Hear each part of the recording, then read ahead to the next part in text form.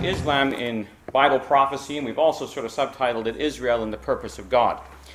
And as we look at what's going on in the world around us, it's pretty exciting to see the events that have been taking place over the last little while.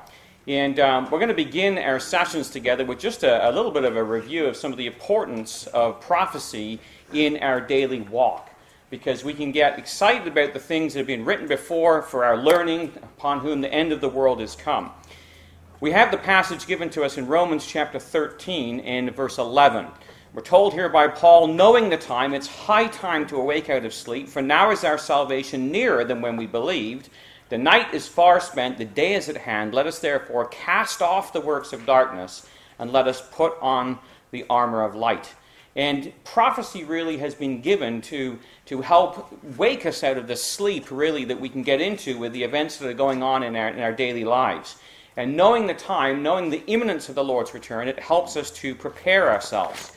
So we read in Matthew chapter 13, the command of the Lord Jesus Christ to his disciples is, "Watch you therefore, for you know not when the master of the house comes, at even or midnight, or at the cock crowing, or in the morning, lest coming suddenly he find you sleeping. And what I say unto you, I say unto all, watch." So every single one of us then has a personal responsibility to be watching, because we don't know the day or the hour when the Lord Jesus Christ is going to return. Although, as he tells his disciples in Acts chapter 1 verse 6 and down to verse 9, that they will understand later on the time and the season. Now, we read in 2 Peter chapter 1 and verse 16 that we haven't followed, says the Apostle Peter, cunningly devised fables. These weren't a bunch of stories and a bunch of made-up things when we made known to you the power and the coming of the Lord Jesus Christ. He says, we were there in the mount, and we were eyewitnesses of his majesty. And the same is true, he says, for us. We're not just following a bunch of stories, but we have a more sure word of prophecy, whereunto, he says, you do well that you take heed as to unto a light that shines in a dark place, until the day dawn and the day star arise in your heart. So the word of prophecy is sure. It's more sure than it was for them standing in the mount with the Lord Jesus Christ and hearing the voice from heaven. And it's a light that shines in a dark place. And so we read in 1 Thessalonians chapter 5 and at verse 1, "Of the times and seasons, brethren," he says, "you've got no need that I write unto you, but yourselves know perfectly that the day of the Lord so cometh as a thief in the night." But he goes on to tell us, "Watch you, brethren, are not in darkness, that day should overtake you as a thief. You are the children of the light, the children of the day. We are not of the night, nor of the darkness. Therefore let us not sleep as do others, but let us watch and be sober." So when we think about that duty we have to be awake and to be watching and to be sober, our brother John Thomas, in writing the book Help Us Israel, at the very beginning of it, tells us that, there's a reason why we should look into these things. He says, "The Lord has revealed what is to come to pass in these latter days." Now that's 170 years ago, so we're even more into the latter days now. "It is both our duty and privilege to make ourselves acquainted with it, that our faith may grow and be strengthened, that our affections be detached from the fleeting present and set more firmly on things to come, and that our minds may be fortified against error, and that we may be prepared to meet the Lord as those who have kept their garments, and not be put to shame. It is our own fault if we are not light in the Lord. He has plainly set before us what is happening in our day, and what is yet to occur." So that's somebody writing 170 years ago telling us, look, we got to pay attention. And really what he's saying is, like, prophecy is like smelling salts for our spiritual minds, right? If you remember smelling salts, the boxers in the ring, and the one would knock the other one out, and they'd get the smelling salt put under his nose, and it'd wake him up, right? And that's what prophecy's for. It's to wake us up. When we get lulled to sleep or when we're drifting off, it's there to wake us up from the foggy haze that's created by the deceitful pleasures in the world around us. Now, we're going to begin diving right into the book of Revelation. So if you've got your Bibles, turn to Revelation chapters 8 and 9, because this is really where we're going to spend our time over the next little while. Revelation chapters 8 and 9 really form the basis of our conversation together, and they are the trumpets. And we're not going to deal with the first 4 trumpets in any depth, but that is really the context of what we're looking at. It's the trumpets, basically, that are the judgments upon the Christian Roman Empire. So just to give ourselves a little bit of perspective when we look at this, what we want to realize is where we're plugging into in the grand prophetic scheme. So if we go to Daniel in our minds and just say, okay, in Daniel we have in chapter 2, of course, the image, right? The image of Daniel chapter 2, you've got the head of gold, the breast and arms of silver, belly and thighs of brass, and the legs of iron, and the feet part of iron and part of clay. Well, in Daniel chapter 7, he breaks those down into their composite beasts that really sort of relate to them. So you have the lion, which is Babylon in Daniel chapter 7. And then you have the Medo-Persian bear, the Greek leopard, and finally you have the Roman fourth beast, or the great red dragon, as we're going to see, that it's called in the book of Revelation. So that's the grand scheme going from Daniel's time, 2,600 years ago, all the way through to our time when the Lord Jesus Christ is going to come and he's going to smite that image on the feet. For our intents and purposes, we're really zeroing in on the very last of those phases in the book of Daniel, and that is the Roman great red beast that we read about with the 10 horns. Now, of course, Daniel was a book that was sealed up. At the end of it, we read in Daniel chapter 12 and verses 7 through 10, he says, I heard, but I didn't understand. And he asks his Lord for understanding. And he says, go thy way, Daniel. The words are closed up and sealed till the time of the end. And then he says, well, the wise in the time of the end are going to understand. So Daniel goes his way and the words are sealed up. But then when we jump through the book of Revelation, they're unsealed in chapter 5. And we read there that the Lion of the tribe of Judah unseals them. And we have this host of beasts then that basically are depicted for us. And they're all phases of that fourth beast that Daniel was to look at. You have the great red dragon in chapter 12, which is symbol of the pagan Roman Empire. The Christian Roman Empire is depicted in chapter 13 as the sea beast, followed by the Holy Roman Empire in chapter 13, the latter half of the chapter. And finally, we have the European system of today, which is depicted by the harlot who rides that beast. And of course, I believe you were looking at last weekend that harlot system in Bible prophecy. So again, what we're looking at really in the time period that we're first jumping into is this area of the Christian Roman Empire. Because upon every one of those beast systems, there was going to be a series of judgments that would be poured out. So when you look at Revelation, you have the dragon, and there are the judgments, which are called the seals, that are placed upon the pagan dragon. Then you have the trumpets that are divided into two parts that go upon the Christian Roman Empire, and then the vials that are dealing with the judgments upon the Holy Roman Empire, and then finally the thunders, which are sealed up, which are judgments upon Catholic Europe. Now when we look at these, the ones again that we're focusing on at first, we're going to be looking at some of the vials as well, but we're first looking at these trumpet judgments. The first four are on the Western Roman Empire, because the empire divided into two. And the second two are on the Eastern Roman Empire. And they're really where we're going to spend our time.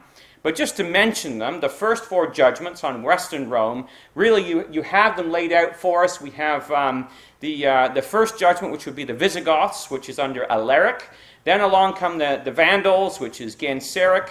The Huns under Attila. And finally, you have the other Goths under Odoacer. And between these four empires, they basically ravage the western side of the Roman Empire, and the last of them basically extinguishes it. It puts an end to the Roman Empire completely in the west.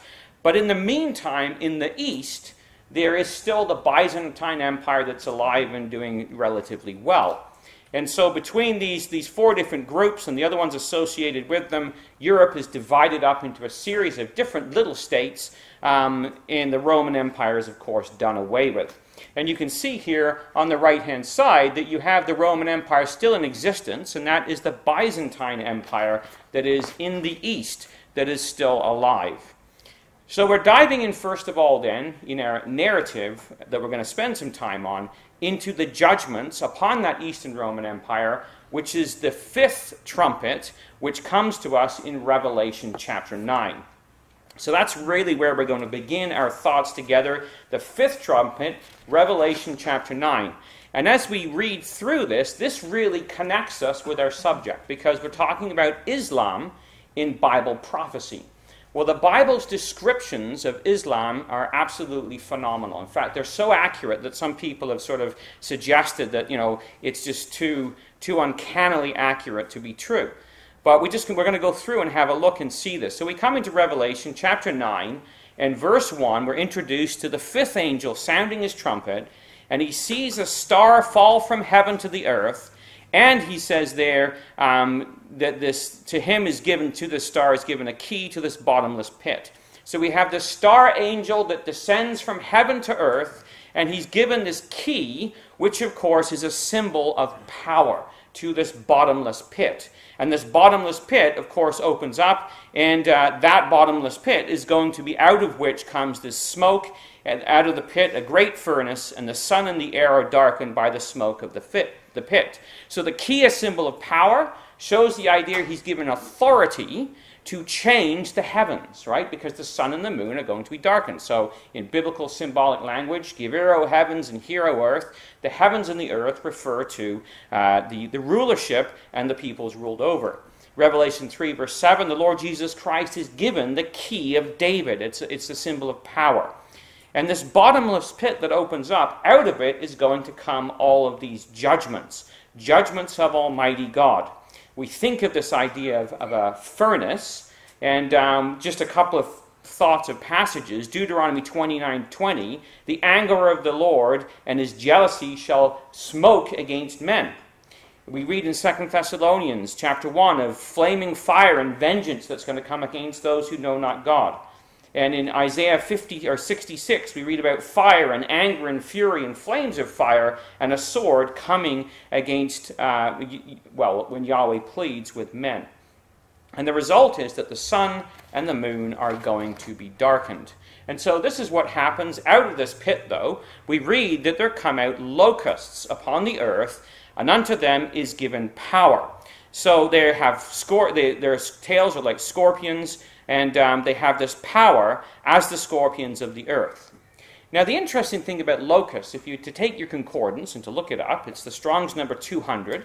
The word is akris, and it simply means a swarm of locusts. By definition, spread by the winds from Arabia into Palestine, having devastated that country, migrated to regions farther north until they perished by falling into the sea. So it tells you that the locusts are a great swath of these little creatures that come from the area of Arabia. So in biblical language then, we should be looking for a power that would arise out of the area of Arabia. And of course, that is exactly what we're going to see. So let's just drill down on some of the elements then. We have, first of all, this king. A king over the locusts, which is an anomaly, really, when you read about this. So this is Revelation chapter 9, and verse 11. We read there, they had a king over them, which is the angel of the bottomless pit, whose name in the Greek tongue is Abaddon, or in the Hebrew tongue is Abaddon, but in the Greek tongue has his name Apollyon. And of course, that name means the destroyer, right? He is the destroying angel. We used to call my daughter's room, the pit of the abyss where Abaddon reigned, because it looked like it had been destroyed. But this is the idea. This is the destroying angel that goes forward from this point. But notice that they have a king over them. Well, why is that an anomaly? Well, because we read in Proverbs chapter 30 and verse 27 that the locusts have no king. Yet, he says, they go forth all of them by bands. So, kingless locusts have a king reigning over them. So this group that is to appear from the area of Arabia is to have a king. And the word there is Basilius, which means the leader of a people, a prince, a commander, a lord of the land, a king, a hereditary leader of their own race. And so this destroying angel is to be an hereditary leader of the race of the peoples that are going to rise up out of the area of Arabia. Now, if we think about Arabia, we'll say, well, who inhabited the area of Arabia? Well, of course, we know that that's where Abraham's son Ishmael went. Genesis chapter 16, we read there the time period of Ishmael, And this is what is said about him. The angel of the Lord said unto her, this is to Hagar, Behold, thou art with child, and shalt bear a son. This is when she'd run away. And you're going to call his name Ishmael, because the Lord hath heard thine affliction. And he will be a wild man, his hand will be against every man, and every man's hand against him, and he shall dwell in the presence of all his brethren. So that's the description of Ishmael. He's not exactly going to be somebody who's going to work well with others, you could say, if he were doing a report card. Does not work well with others in class. Constantly fighting. This is the description that's given of Ishmael. However, in chapter 21, once he's cast out, we do read about him. The angel comes to her again and says, Arise, lift up the lad, hold him in thine hand, for I will make him a great nation, God says. And God opens her eyes, and she sees the well, and of course she gives him to drink. And verse 20, God was with the lad, and he grew and dwelt in the wilderness and became an archer. And he dwelt in the wilderness of Paran. And his mother took him a wife out of the land of Egypt, which of course makes sense because that's where she's from. So this is the great nation that would come out of the area of Arabia, that would be a mix of peoples that usually don't get along together, but are somehow going to be led by this king. Well, then we read here that there is this star element that comes to this whole thing, which is quite fascinating. There was to be a star that would fall from heaven. Remember the words of Revelation chapter 9, verse 1. The fifth angel sounded, and I saw a star fall from heaven to the earth. Right? So that is the case of what takes place. A star falls from heaven to the earth, and then there's going to be all these judgments that follow. Well, this helps us in our identification of who this power might be. These judgments, of course, are going to be against the Roman Empire, and the star of the period, this destroying angel, is the person Muhammad. Now, if you think of Mecca, and it's been in the news recently because there was a great big tragedy that happened in this place where some crane fell over and crushed a bunch of people. But you've got to ask, what are all these people doing in Mecca? Well, they're wandering around and around. This huge group is wandering around this shrine to the Kaaba. And the Kaaba is the cube, is what it means in Arabic, which is a black stone, which is believed to have been a meteorite that fell from heaven. It was worshipped by the pagan Arabs. They found the stone after it had fallen. They collected it. They took it to this place and they built this shrine around it. And they set up 360 idols circling it. And they would walk around it 7 times in something known as the tawaf, which was the ritual circumambulations that traced the direction of the sun. And Muhammad was born in the city and raised there by his uncle Hashim, because his father and his mother had died. And he actually kept this one piece of the pagan idolatry, and that stone is what is at the center of this whole thing that's going on here. They walk around still 7 times worshiping this stone. He kind of did what the Catholics did, because this was such a popular item, he couldn't get rid of it. So instead of getting rid of it, he just said, we need to rename this, rebrand it, I guess you could say. And that's what he did. He rebranded it and he said, hey, this stone is the last remaining piece of the altar that Abraham built with his son Ishmael. So we're going to reverence it. That's what this whole thing in Mecca is all about. But it's actually the worship of the meteor that fell from heaven, which is really interesting when you look at Revelation chapter 9. So let's just consider Muhammad for a moment and just get a little bit of background. Because sometimes as Christadelphians, we talk about other religions, but we don't really understand what they're about. And you talk to somebody who's from the Islamic faith, you really don't know what you're talking about. We might be able to wrangle with the Baptists or the Catholics or whatever, because some of us have come from that background. But when it comes to Islam, that's a little bit more difficult sometimes. Well, this is the story of Muhammad and the visions of the cave of Hira. So there's the picture of the cave today. It's still admired by the Muslims. So Muhammad basically took a hike out to the Hira cave, Mount Hira, 3 miles from Mecca, and spent several days and nights in meditation there. And this is about when he's 40 years old. He claims to have had a vision. He says, while I was asleep, the angel Gabriel, of all people, appeared to me and said, read, Muhammad, which is interesting because Muhammad's actually illiterate. So he read aloud, and he says, "He departed from me at last. I woke from my sleep, and it was as though these words were written on my heart. So I went forth. When I was it was midday on the mountain. I heard the voice from heaven saying, 'O Muhammad, you are the messenger of Allah. I am Gabriel. Raise your head towards heaven and see.' And lo, Gabriel in the form of a man with his feet evenly sit on the rim of the sky was saying, 'O Muhammad, you are the messenger of Allah, and I am Gabriel.'" Kind of reminds you of Joseph Smith and the golden plates. It's kind of along that same lines. But here we have where Muhammad is commissioned, according to the Quran, to go forth and to speak this new religion. And that's exactly what Muhammad does. He went about reciting the words of Allah to his converts. Now the reciting is where you get the word Quran, because Quran comes from the word Qara, which simply means to recite. So the Quran is the recitings of Muhammad. And Muhammad, though, was a monotheistic, his religion was monotheistic. As opposed to all the Arabs in the area right now. Remember, they had 360 idols all the way around. Well, he's got one God, Allah, and Muhammad is his prophet. And Islam, the word itself means to surrender or to submit. So the idea was every Muslim, which is just the Arabic use of the word Islam in a different form, was to submit to the one God, Allah, and Muhammad, his prophet. So somebody who's a Muslim is a submitter. They submit to Allah, and they submit to Muhammad, and they submit, of course, to this idea of one God. Well, the legend goes on to speak about Muhammad falling asleep and being transported from Mecca to Jerusalem and the Temple Mount. And from here, a flying horse, Al-Buraq, was to take Muhammad to heaven, where he had a meeting with Jesus, Moses, and Abraham. That's why the Muslims revere the Al-Aqsa Mosque on the Temple Mount, because it's from here that Muhammad left and went to heaven to meet Jesus, Abraham, and Moses. It's the third holiest site in Islam. The irony is, Muhammad never went there. There was no flying horse that took him there. But that's what's believed. So all this, fuss about Islam and the Temple Mount, it's their holy site. He was never even there.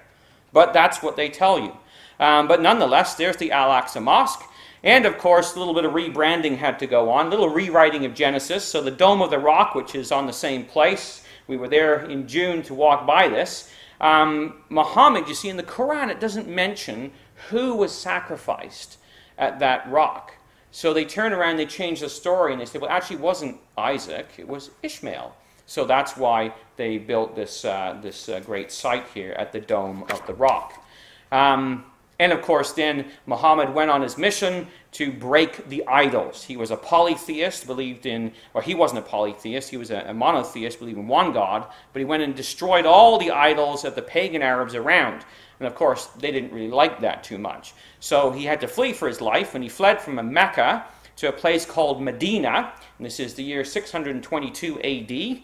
And his flight was called the or Hijrah, which of course every Muslim is then asked to make Hijrah to Mecca once in their lifetime at least. So that's where this all began. So you can go there today to Medina.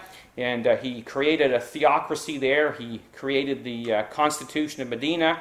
And you can see his staff and coat and hat that are still there today. Kind of similar to sort of Christian relic worship. This is sort of the same thing in a different dress or turban or whatever you want to call it. So the story goes on, of course, the great Battle of Badr in 623, where the rulers of Mecca ticked off at Muhammad for breaking all their idols, sent to destroy him an army of 900 soldiers to attack Muhammad and his 300, and of course they were beaten. And after this, Muhammad proclaimed a fast that would celebrate this Battle of Badr, which is Ramadan. So you've heard of Ramadan? That's where it comes from, one of the 7 or the 5 pillars of Islam. Well, he would then turn around and head back to Medina, and he would then fight there with 10,000 who came from Mecca. And during this battle, he basically says, at last the fire is kindled in the furnace. He would squash this whole group, and he would become the supreme ruler in the Arabian Peninsula. And so the Mohammedan Empire and the religion of Islam began at this place. And it's interesting he uses the word furnace there. The fire is kindled in the furnace, because that is exactly the way the scriptures describe it. The glowing embers, so to speak, now in the heat of this furnace are going to bring forth smoke. So we read in Revelation chapter 9, verse 2, when he opened the bottomless pit, smoke arose out of the pit, as it was of a great furnace. The sun and the air were darkened by reason of the smoke of the pit. So this army of Bedouin that he had organized, when he finally dies in 632, they all come out of this area and they decide, okay, we're going to push this religion forward, and we're going to take over the rest of the area around us.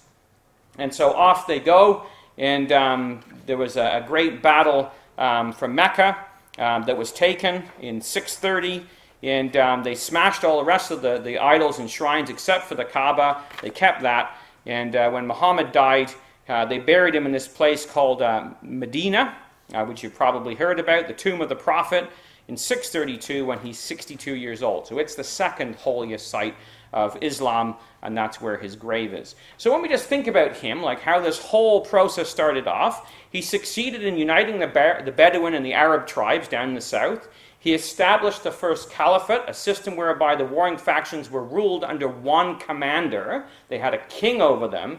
And he began to destroy pagan worship and established a monotheistic religion called Islam, which contained the message that Muslims were commanded to take out to the whole world around.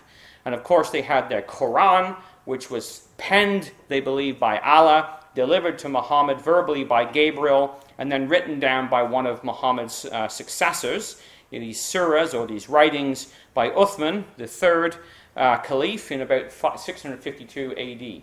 So this is sort of where this whole thing began. So out of this area then would come these swarms. Swarms were told of locusts. Now we just want to look at locusts for a moment. In Joel, there's great descriptions of locusts, just from a biblical perspective. It talks about a parma worm coming along. What it leaves, the locust is going to eat, and then what it leaves, the cankerworm is going to eat, and then what it leaves, the caterpillar is going to eat. He says, a nation is going to come upon the land, strong, without number, whose teeth are like the teeth of a lion, have the cheek like the teeth of a great lion, and it's going to make bare and clear this whole area off. So that's the way Joel describes what locusts do, and kind of uses that same symbology to talk about Gentiles coming on the land of Israel. That's a different time period, but you get the idea. So there are different stages of locusts. We learn all about this in biology class. There's the palmer worm, gazam, which it is, or the nymph, as we would perhaps call it. He's the first of the series. That's followed by the caterpillar. So this is the locust that hasn't got wings yet. They just crawl around. It's the wingless larvae. And then the cankerworm, which has the sort of immature wings. And then finally, the locust itself, which is the araba, is actually what the word is. And they're the ones who swarm and multiply. And of course, they would come across the land. In the Bible, it uses this symbol several times. It's used of the Midianites in Judges chapter 6. It talks about the Midianites coming up and encamping against the children of Israel and destroying the increase of the earth. And it says that they came like grasshoppers for multitude. So interesting that it's the Midianites from the south, but they were to come from the area of Arabia, invade Israel during Gideon's time, and devour everything, destroy it all. Joel also talks about this, as we've looked at, and he describes this people coming like locusts, but they're like a big black cloud, he says in Joel chapter 2 and verse 2.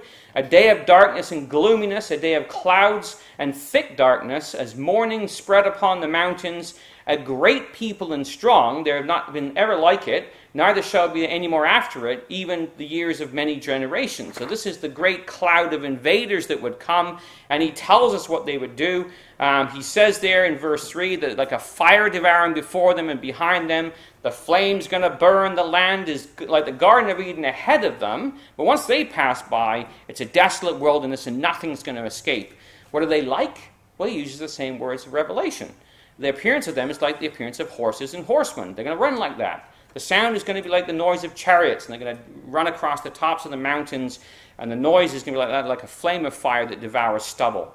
And so that's the way the Bible describes it. And interestingly, early explorers to the Middle East, this man, Guillaume Olivier, or whatever it is, my French is never that good, he is traveling around the Ottoman Empire in the 1700s, and he says, with a burning sound of wind, the Syrian winds, there comes this from the interior of Arabia, from the southern parts of Persia, clouds of locusts who ravage these countries are grievous, whose ravage to these countries are grievous, and nearly as sudden as those as the heaviest hail on Europe. We witnessed it twice. It's difficult to express the effect produced on us by the sight of the whole atmosphere, filled on all sides to a great height with an innumerable company of these insects, whose flight is slow and uniform, and whose noise resembles that of rain. The sky was darkened, the light of the sun was considerably weakened. In a moment, the traces of the houses, the streets, and all the fields were covered by these insects. And in 2 days, they had nearly devoured all the leaves of the plants. So they come along and they just wipe everything out. So that's kind of a little bit of the biblical background to the language that's used. But let's just drill down now, if you've got your Bibles open, to Revelation chapter 9, because it gives us some of the details there of these creatures themselves.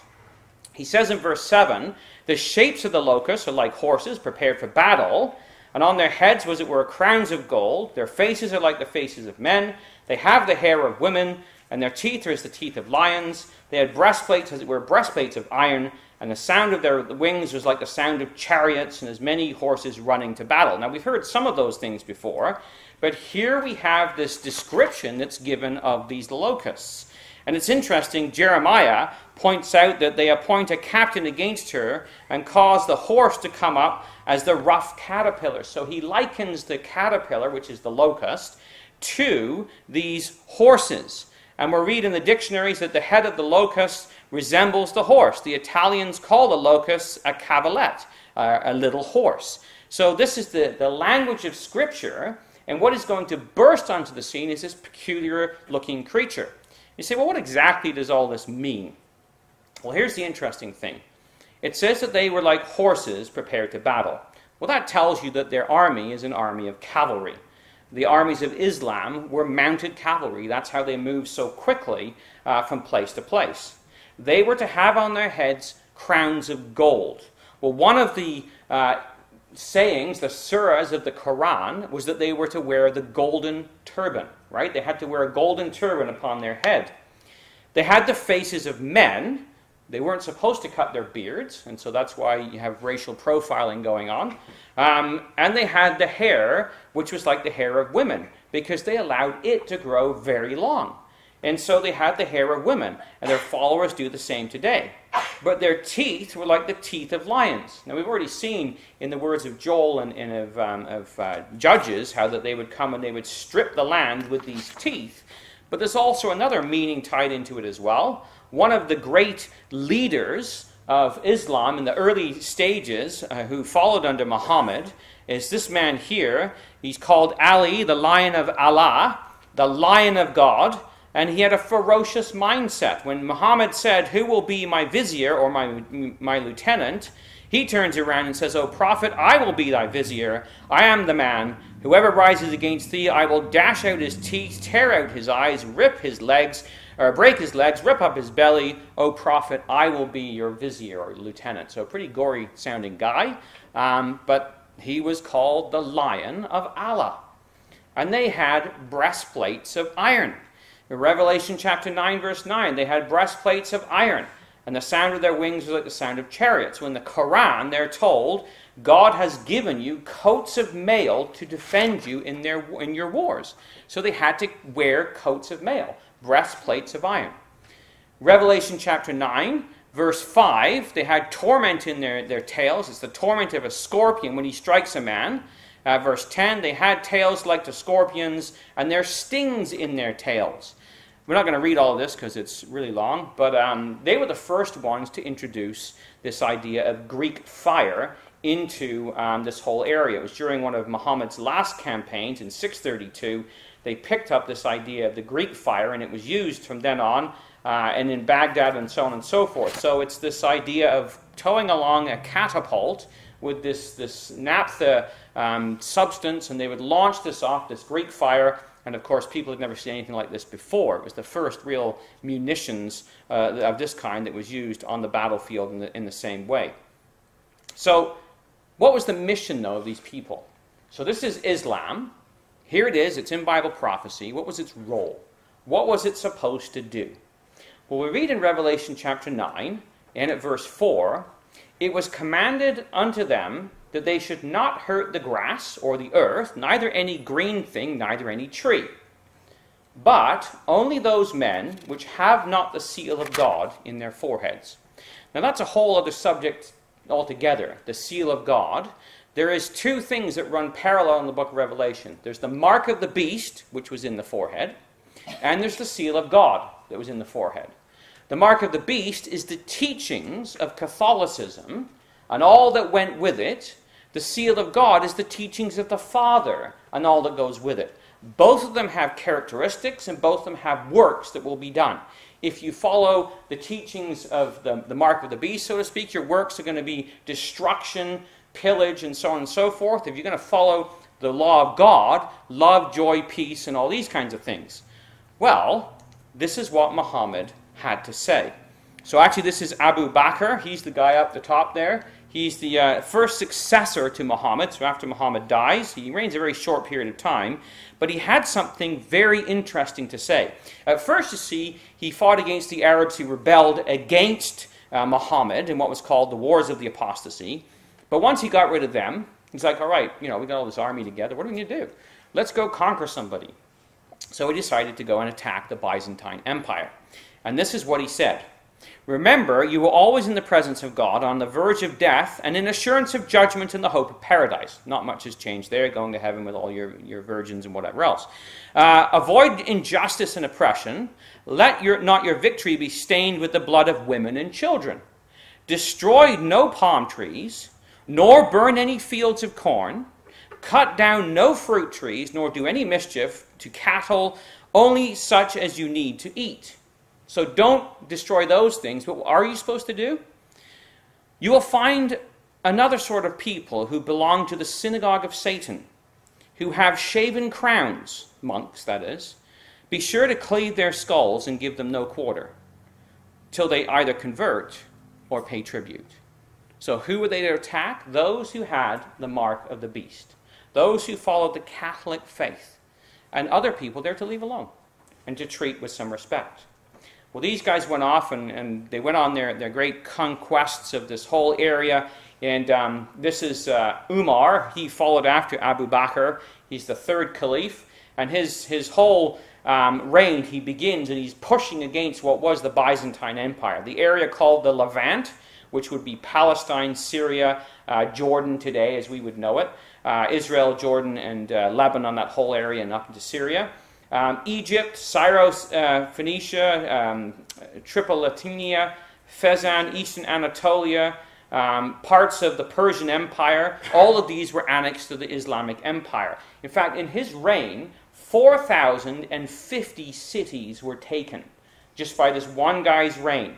By his death in 644, his empire stretched all the way from Libya in the western side of things, all the way across to India, in the river Indus in the north of India. Well, he's followed by another guy. So after Uthman, after Othman, you have Uthman. Who is he? Umar, Umar, you have Uthman. And he is another sort of a great conqueror, I guess you could say. And the last guy was the one who put the Quran together. Or this guy was the guy who put the Quran together. And he pushes it further from basically into the area of Pakistan as well, and across the north of Africa. At the end of his reign, he says, all right, guys, let's take Constantinople. But on his way there, he's assassinated, and that's the end of him. This guy isn't really as interesting, other than the fact that he's the fourth caliph. He was a descendant of Muhammad, but he was opposed when he was put in place by Muhammad's aging wife, Aisha, and the Umaddan tribe, who basically claimed succession from the last guy, Uthman. He was eventually killed, but out of him, you've heard of the Shiites, right? The Shiite Muslims versus the Sunnis. Well, his followers are the Shiites, or the Shias, which means partisans of Allah. And they believe that in order to be the caliph, the ruler, you must be a direct descendant of Muhammad, whereas the Sunnis believe that you must be appointed by somebody from Muhammad's tribe. So that's kind of the difference between the two. And you get these Sunnis and Shiites, and they've been fighting ever since. Well, that was kind of the end of their sort of scene of things around the year 661. Following them would come this Abbasid Empire. It's the second phase, really, of Islam, the golden age of Islam. And it begins around 750 AD in Haran. And it's founded by this dude, Al-Mansur. He's the second of its caliphs. There was a guy before him, but really he's the one who really puts it on its throne. And he overthrew the former group of different rulers and established his capital in Baghdad. So this is when Baghdad becomes very prominent in the Eastern world.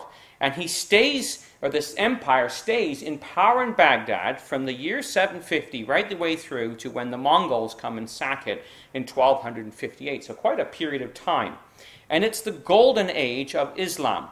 It's the House of Wisdom was established in Baghdad to translate and gather all the world's knowledge into Arabic. And in fact, if it hadn't been for this place, a lot of Western Roman culture and stuff would have been lost, because the Romans turned into a bunch of savages, the Middle Ages and whatever else, illiterates, and it was the guys in the East that conserved it all. Kind of like Alexandria was where Alexander the Great collected all the wisdom of the Greek world.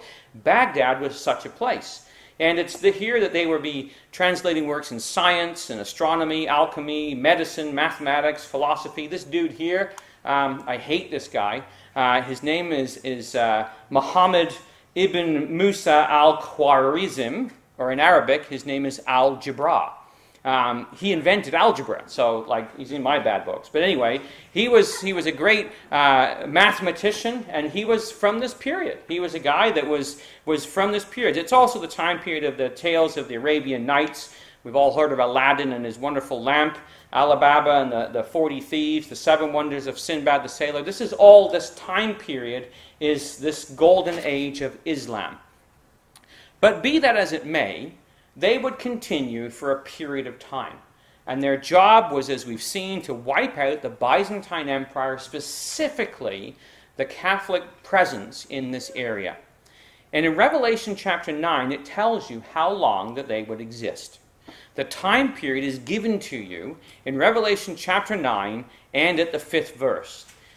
To them it was given that they should not kill them, but that they should be tormented 5 months. So they weren't to be the ones that would extinguish. This 5th trumpet wouldn't finish the Byzantine Empire, but they're going to torment it for a period of 5 months. Their torment was the torment like a scorpion when he strikes a man, as we've seen. And in verse 10, it says their power was to do hurt for a period of 5 months. So, interestingly, these locust forces would last for about 5 months. When you look at Wikipedia, and you say look up locust, not the greatest source of knowledge, but just as interesting as when we looked at this, it says that these locusts that come from this area of Arabia, they can't cross tall mountain ranges. They're not able to do it. They can't fly that high. So it says they won't venture into Central Europe.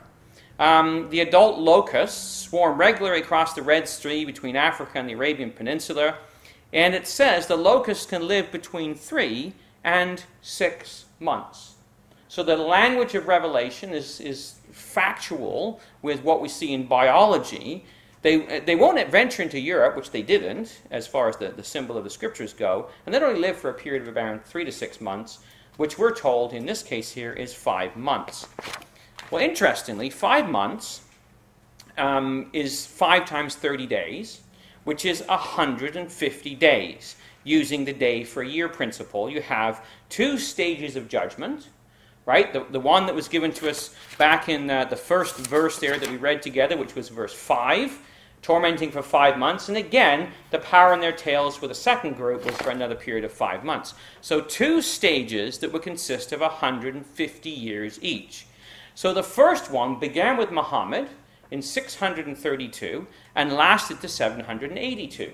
That was the period of Islam when it was first born. Then you have the second period of judgment, which is the Abbasid Empire, which began in Baghdad and went from 782 to a period of 933, when it was finished as far as its power. The empire still existed, but its power to control the surrounding area ended at that point in time. So when you look at this on a map, you see here that basically this furnace opened up, and these Persian or these Arabians came out of this area, and they would exist basically in this whole area in the south, and they would continue for this period of time.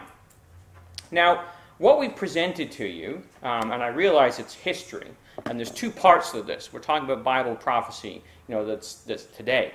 You have to understand this part first, because when we're talking about ISIS and Iran and all this kind of stuff, you listen to the news and you watch YouTube or something like that, and you got every crackpot and their dog on there with some theory about, what this all means, right? So, it's easy for us to kind of just follow the trend and sort of skim the surface and miss the point of the beauty of what's in the Scriptures.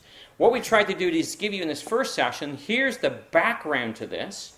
And in the second one, we're going to look at the 4 angels of the Euphrates that overflow, because then we're going to get into the more modern history and then sort of relate it all to what's going in with Iran and ISIS in our 3rd and 4th sessions today. The 4th session being our lecture tonight, which is to do with Russia and Syria and what's all going on in that area right now. But I want you to understand something, that this is what we call, if you want to call it, the traditional Christadelphian point of view. But it's not just a Christadelphian point of view. In fact, if you were to take, there's a book by a guy named Daniel Botkin. It's called Islam and Prophecy. And this is what he says in his book. He says, look, or it's an article that he wrote. He says, other commentators agree with this view. And that's the guy there. I love his beard. But he has a cool little hat. I've got one just like it, so he's kind of a nice guy. Matthew Henry. You've all heard of Henry's commentary, right? Matthew Henry says, he refers to the army of the locusts as the armies of the Mohammedan Empire. So a lot of people know who Matthew Henry is. You'll hear him quoted in talks. He's wrote this huge commentary on the Bible, and he identified and said, hey, drew a line between these 2 things and said that makes perfect sense. Another guy named Godby, who I don't have a photo of. I don't have a photo of the other guy's a painting, but anyway, he says Revelation 9, he says this chapter is a thrilling description of the rise and the progress of the Mohammedan wars. So he agrees with the same concept as well. Adam Clark, Clark's commentary. Adam Clark says this: John's description of the army of locusts certainly agrees better with the Saracens than any other people or nation, and agrees very well with the troops of Muhammad. We have lots of hymns by a guy named Wesley in our hymn book, the beginning of the Methodists group, the Wesleyans as they used to be called. He says, all this agrees with the slaughter which the Saracens made for a long time after Muhammad's death. And then you have a guy named Robert Wireland. I don't know him so well, but he basically goes on to say that, look, the Reformers clearly recognize Islam in this passage. Well into the 19th century, a chorus of Protestants, prophetic scholars identified Islam's niche in prophecy as being these 5th and 6th trumpets. John Foxe, who wrote Foxe's Book of Martyrs, another Protestant, he says, it is clearer than light itself that this prophecy is of the Muslim conquests, or this is a prophecy of the Muslim conquests.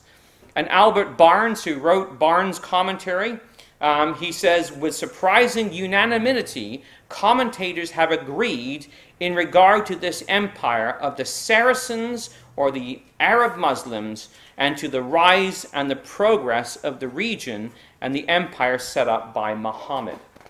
So I think it's fascinating when we look at that and we say, okay, this is the kind of people that formed the backdrop of Protestant writers for many, many years. They were the ones who were that have commented on these things over and over again, and of course a lot of the stuff that they write when it comes to the doctrinal side of things is wrong, but their commentary on this, the Protestants protested against Catholicism, and they used the book of Revelation to identify it. But what we've looked at in our first session really has been interesting because it confirms for us what is written in the book of Isaiah. Just open your Bibles to Isaiah chapter 46. Isaiah chapter 46, God tells us there about himself. Isaiah chapter 46, and this is what he says in verse 9. He says, verse 8, he says, I am, and there is none else beside me. I shall not sit as a widow, neither shall I know... what am I in? I'm in the wrong chapter. 48, that would help. Sorry, I'll get there. 46, there we go.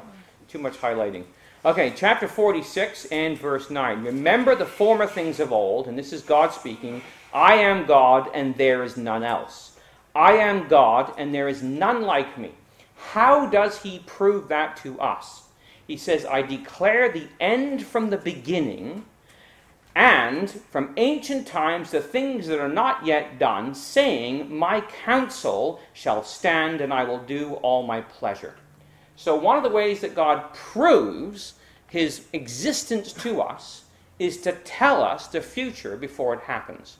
Revelation's written around year 8096. The events we've looked at were from 600 plus through to approximately 900 or so, thereabouts.